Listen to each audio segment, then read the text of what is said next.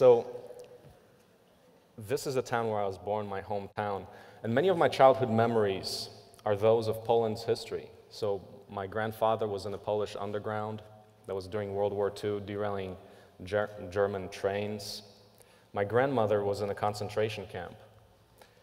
And my typical memories of the time are frolicking in the playground, as any child would, but also waiting in line for food because food was rationed.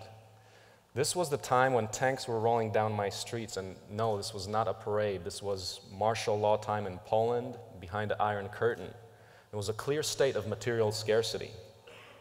When I was 10, my family moved to America. Things were much better, lives transformed. Went to Princeton, University of Wisconsin, got a PhD in fusion energy. But at the same time, I never stopped thinking about the terrible things that happen when resources are scarce and people fight over opportunity. These memories fuel my belief in freedom. And I believe that true freedom, the most essential type of freedom, starts with individual ability to use natural resources to free ourselves from material constraints.